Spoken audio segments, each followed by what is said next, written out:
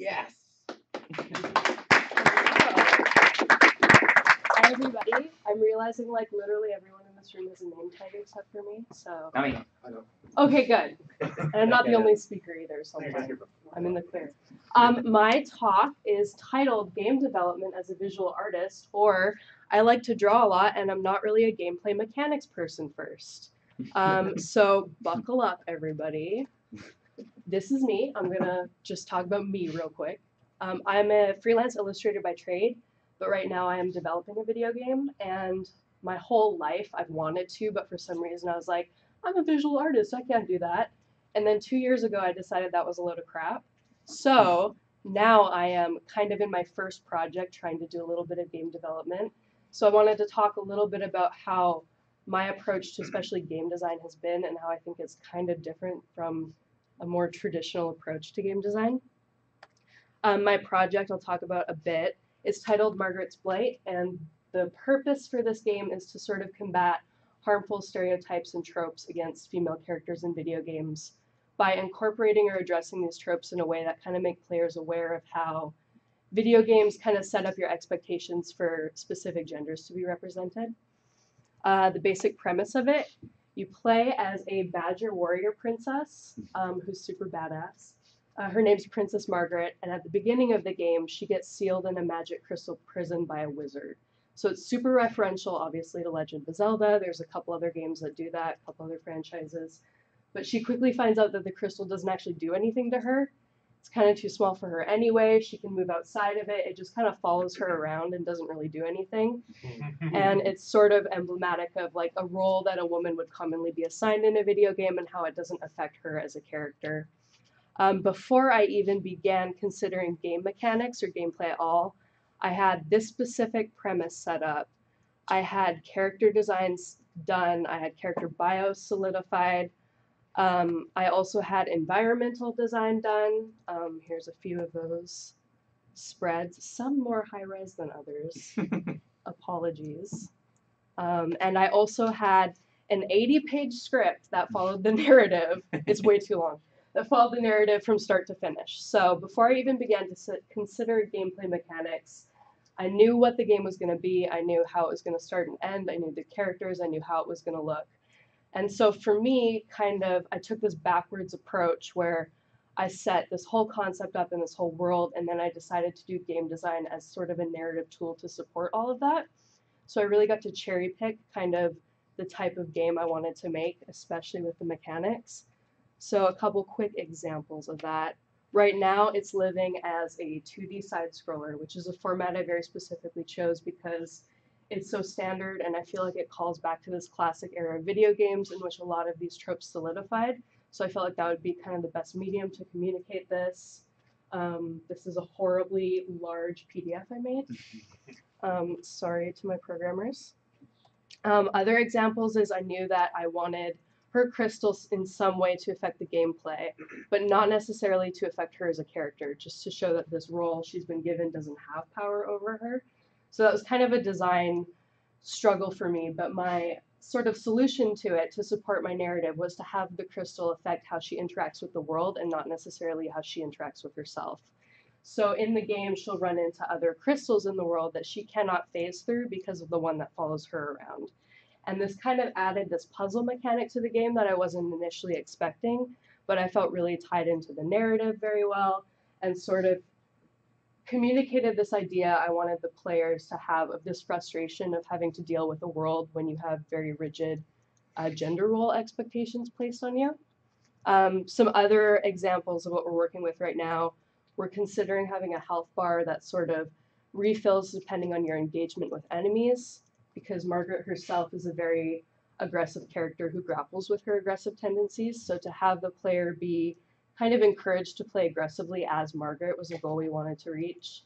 And in that same vein, we wanted to incorporate some quick time actions in the game, which are those like really terrible, like press A to attack now or you die, and you play the whole level over again. But we wanted to incorporate those, but to not necessarily have them be a good thing. So there are some quick time actions you might take that'll actually do bad stuff and won't help you at all, and kind of creating this experience that goes with this concept of a player trying to keep their aggression in check and not hit that button right away and kind of think about it a little bit first.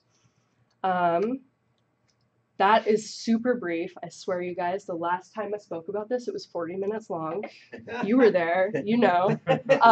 Yeah, so if you guys do want to know more about it, you can feel free and talk to me. I can talk about it for hours. I also write this newsletter. I try to do it once a month. I didn't do it last month, which is a secret, so don't tell anyone. But you can sign up at this URL at the very bottom. I also have a clipboard. I don't have an iPad like Yuri suggested, but I have a clipboard if you guys want to come bother me. I talk a little bit more about this process in depth. I also kind of share progress as I'm going and sort of my learning experience as an artist creating games. So that is all I have to talk about tonight. Brilliant. I'm going to stop talking.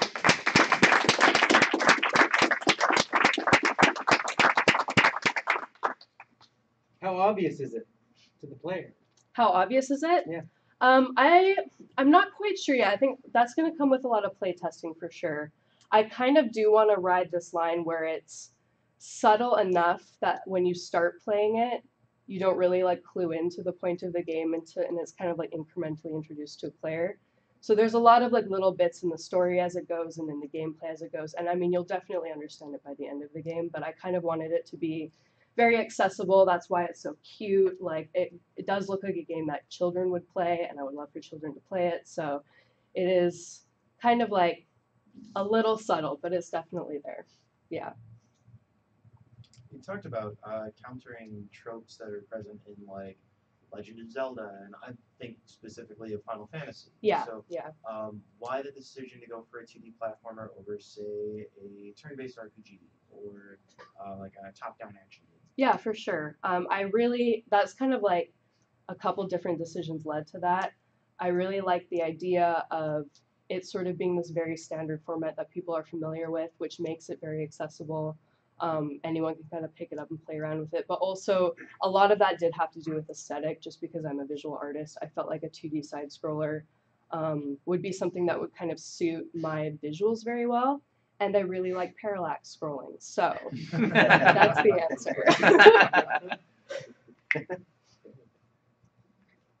First, I want to say I really love the approach of kind of starting with the narrative and then getting the mechanics to fit for that.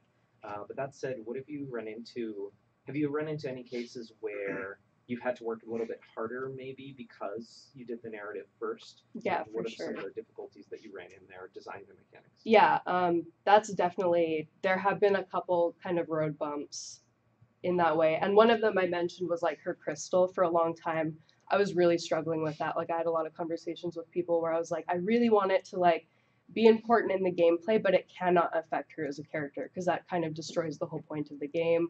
Where if it had any power over her or if she used it in any way and it kind of became helpful, that wouldn't really make any sense.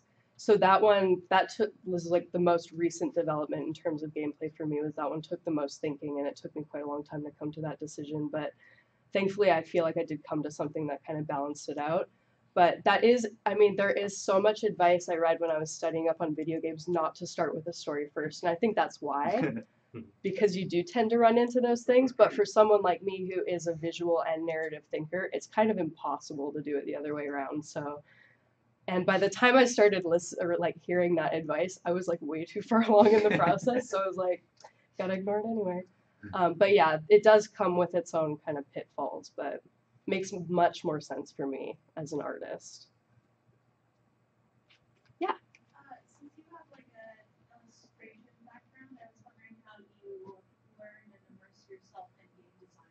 Yeah, for sure. Well, I was lucky enough to do the concept work for this game as my senior thesis project while I was in college at PNCA. And through them, they sort of recommended a lot of resources, PIGSquad included. I started coming to PIGSquad events after I proposed my thesis project.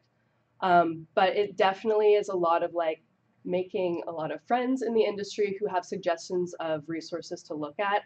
I watch a lot of YouTube videos on game design. I'm kind of addicted to them now, although I don't agree with all of them. But I'm a super huge fan of basically all of Mark Brown's videos on YouTube, like Game Maker's Toolkit. I think is a really good kind of starting point for people that may not necessarily know the language, but can understand the concepts. He just kind of like breaks down games and talks about why they're good. So makes a lot of sense after you sort of do a little bit of studying, right? Like I'm not going to be designing levels myself, but I know how to speak about it and I know what's good and what I like, and that's kind of all I need to know from my position. So yeah. Does that answer your question? Yes. Okay, cool. As a designer and an illustrator, is there any kind of software that you could think of that would help with the processing that you're talking about? Like UX software, Action, those, or have you tried any of those? I personally have not. I'm working mostly as a creative director. I'm speaking about gameplay. I'm not personally coding it myself.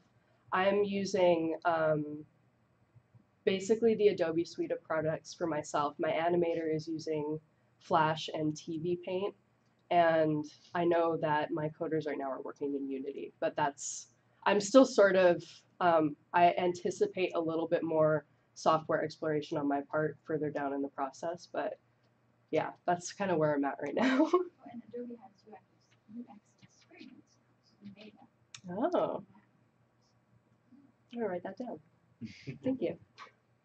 Cool. Thanks, guys.